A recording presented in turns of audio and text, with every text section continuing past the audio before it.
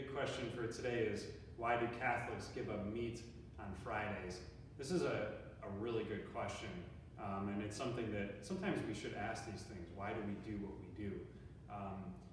The reality is that, you know, meat back in the day, hundreds of years ago, was a major delicacy. We might take it for granted today. We can get meat so easily at the supermarket. It's just so easy to get. But in the day, like, it was meant for a great celebration.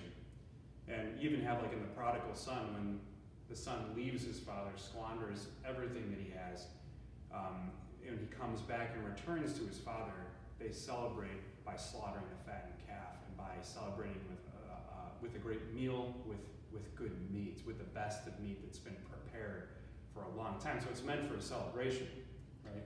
And so why Friday then is a good question. Friday, because that's the day of Jesus' passion. That's the day that Jesus suffered and died on the cross. That's the day throughout Lent that we're trying to remember and remind ourselves of the sacrifice that Jesus made for us. And so what's the purpose of giving up meat, something great? What's the purpose of giving up things in Lent? What's the purpose of giving up something good? It's to train ourselves. It's to not only kind of unite ourselves with Jesus' suffering on the Fridays of Lent, but it's also to train ourselves in the spiritual discipline. If I can say no to something good, it trains me, it strengthens my spiritual muscles to say no to things that aren't so good. Yeah, it's a great point.